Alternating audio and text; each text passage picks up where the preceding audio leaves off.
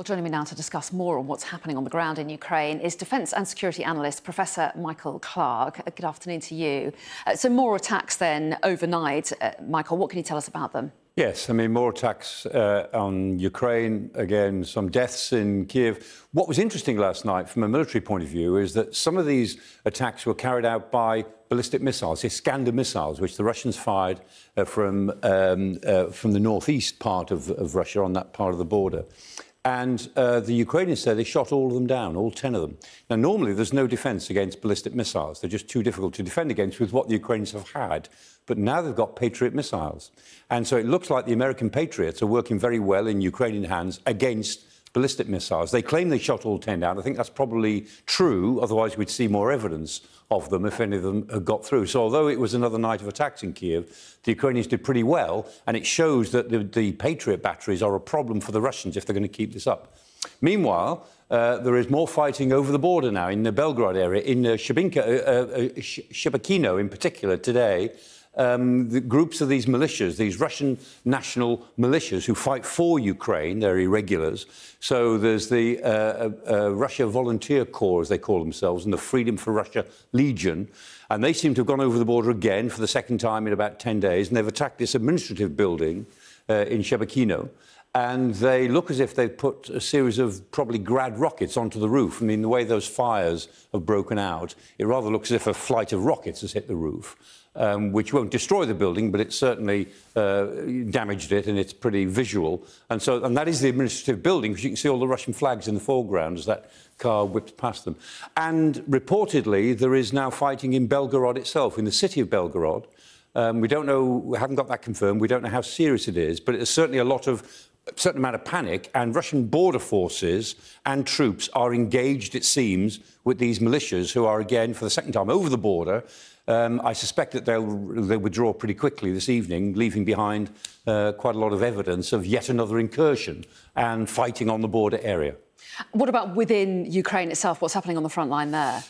On the front line, this is interesting. We've been following this for a few days now. The Russians the Wagner fighters are coming out of Bakhmut between now and the end of this week, really, the 4th or 5th of June. They say they're going to be out of Bakhmut, and they're being replaced by other forces. But the forces that the Russians are putting into Bakhmut to replace them are these irregulars, these volunteer battalions. And now we hear that the Chechens, Kadyrov's Chechens, are going into Bakhmut to take up those positions. Now, the Chechens, again, there's not many of them. There's only about 7,000 at most, and they're not really particularly good fighters. They're not good at sort of going forward in a conventional sense. So, again, that tells me that the Russians don't expect to have to do any more fighting at Bakhmut because they own it now, and it's strategically fairly unimportant. It always was.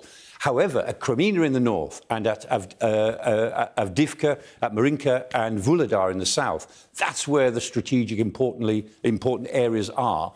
And I think if we do see fighting in the Donbass soon, we don't know if we will, but if we see this offensive begin in the Donbass, it'll almost certainly be north and south of Bakhmut, and that seems to be what the Russians think when we look at the sort of forces that they're deploying there. That's so interesting. And meanwhile, diplomatically, there's a big meeting going on in Moldova at the moment, isn't there? Yeah. All the European leaders meeting there. President Zelensky is there. So what's your take on that meeting? Yeah, it's a huge meeting. And the British Prime Minister's there as well. They've all gone. There's 47 governments represented. Everyone but Russia and Belarus are represented there, including the EU. Moldova is the second poorest country in Europe. It's very small, tiny little enclave. Used to be part of Romania.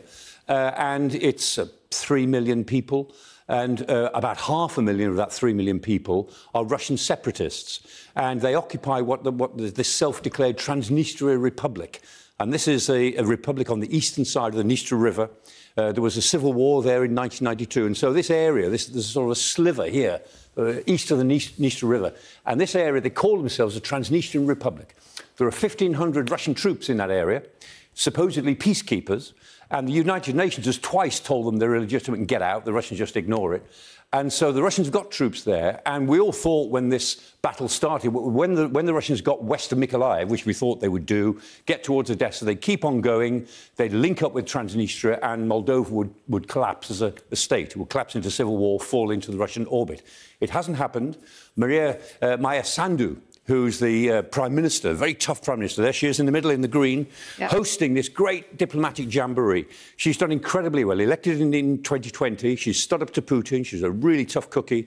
And out of the weakest state in Europe, she has helped to manufacture, with Zelensky there, a sort of diplomatic triumph. And so this whole European security community are discussing all European issues, but they're doing it in Moldova. And this is a sign of the support that they feel they want to give to Moldova.